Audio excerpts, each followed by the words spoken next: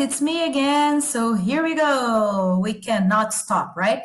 So open your material down on page 32 and let's get to it. Today we are talking about reading strategy number 2. Take a look at it, you guys.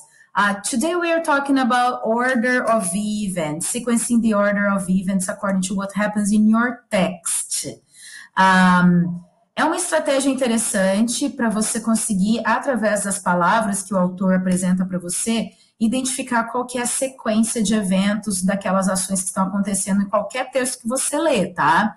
Então, vamos dar uma olhada aqui nessa caixinha e a gente tem que encontrar um exemplo de palavras que se encaixam em cada uma dessas categorias aqui. Signal word, uma palavra sinal, que te sinaliza alguma coisa. Verb form, date and period of time. Identifying the order of events. We can identify the order of events in a number of ways. First, look for signal words, such as first, second, third, or finally. Então, você está lendo um texto, gente. Você quer saber? Eles estão te apresentando uma situação. Como entender a sequência de eventos, como aquilo foi, né, como aquilo realmente aconteceu no teu texto? Algumas dicas, por exemplo, palavras que simbolizam, que te sinalizam essa sequência. Então, primeiro, segundo, terceiro, finalmente. Então, essas são as que a gente chama de signal word. Então, first, second, third, finally. Tá? 2. Look at the verb forms. Is it a past, present, or planned future event? Então, analisando o tempo verbal, você consegue identificar a sequência se aquilo aconteceu no passado, no futuro. Dá uma olhada nesse exemplo.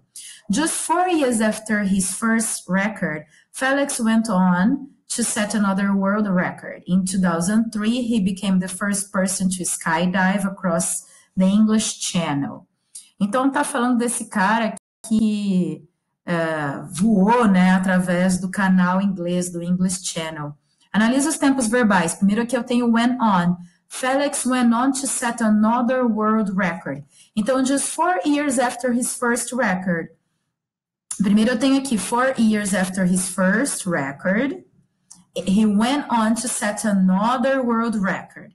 Então, qual que é a verb form que eu tenho aqui? Eu tenho went on. Simple past, me indicando alguma coisa que aconteceu no passado e acabou, né? Depois fala aqui, ó.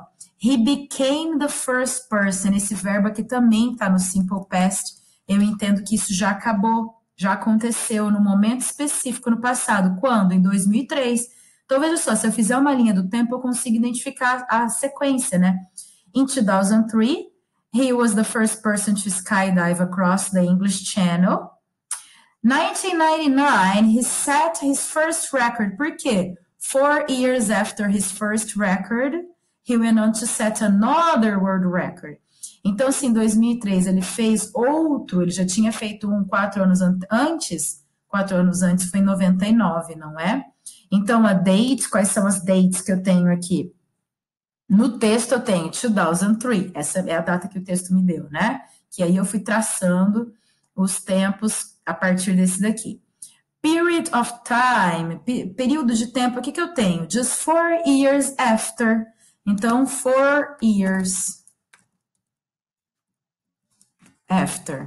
Então, algumas palavras, né, durante o texto, alguns sinais, na verdade, que o texto te dá para mostrar o que aconteceu, qual que é a sequência dos eventos, a ordem dos eventos. Signal words, verb form, date and period of time, ok? Agora, então, eu preciso que vocês leiam esse texto. E aí, a semana que vem, eu vou postar a correção dos exercícios 2 e do exercício 3. Fechou, galera? Beijo no coração. Leiam o texto que eu vou fazer chamada oral semana que vem. Bye!